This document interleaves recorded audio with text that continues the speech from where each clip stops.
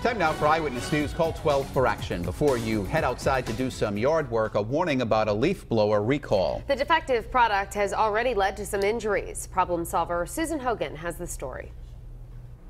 Thousands of these particular leaf blowers are being recalled. On top of this recall, a baby product company expands its recall on its video monitors because of battery burns.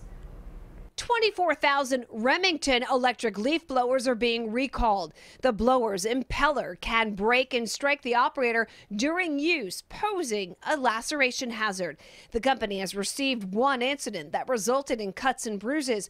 The products were sold nationwide from May 2011 through December 2013 for $40. Consumers should stop using the blowers and contact Remington for a free replacement. Another leaf blower recall, this one by Troy-Bilt. The same defect surrounds the blower's impeller that can break and strike the operator. The company has received 17 reports, including 12 injuries that resulted in lacerations requiring stitches. Consumers can return the blowers to where they purchased them for a free replacement.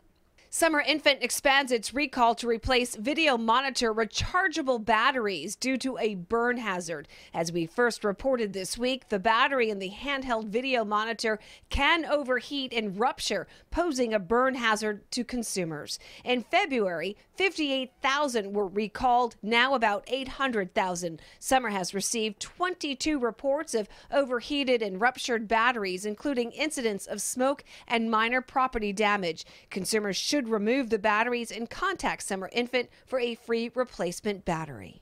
We have all the information on these recalls, including the company contact information as well as model numbers. It's all on our website, WPRI.com. And if you have a consumer problem you need help solving, contact our Call 12 for Action Center Monday through Thursday from 11 until 1, hotline 228-1850.